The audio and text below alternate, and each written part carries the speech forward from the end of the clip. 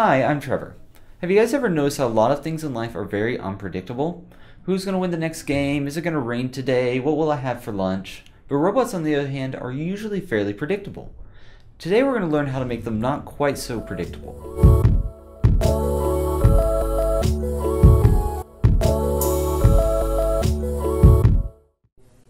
Alright, so now we're going to learn how to add some randomness to our programs. So a lot of times when you're programming, you want your robot to do the exact same things every time through, so that way it's always consistent. But there are those certain cases in which you want your robot to do things a little bit randomly. So we're going to go ahead and learn how we can do that, so that way if you're ever in one of those situations, you're able to do it. So what we're going to do is we're going to save our random number into a variable. So if you haven't learned variables before, we have another video that can explain those for you, so that way it'll make a bit more sense. So we're going to create a variable named wait time. Now the idea of this is, let's say you want to have your robot wait for a little while, and you want it to wait between 5 and 20 seconds, but you want it to wait a random amount of time.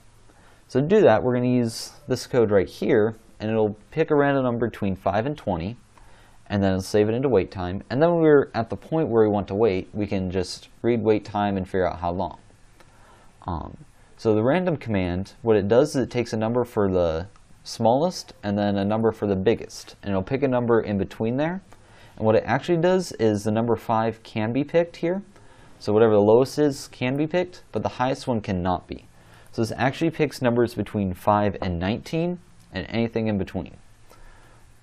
So we can use this, it'll pick one of those numbers, save it, and use it.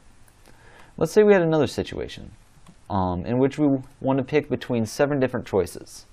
So since we don't actually pick the last one, if we do 0 to 7, we'll get 7 different choices.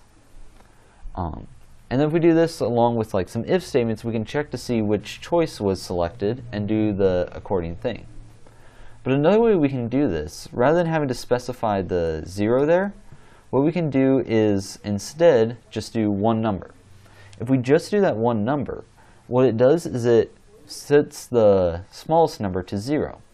And so this line right here and this one right here both do the exact same thing. It'll pick a number between 0 and 7.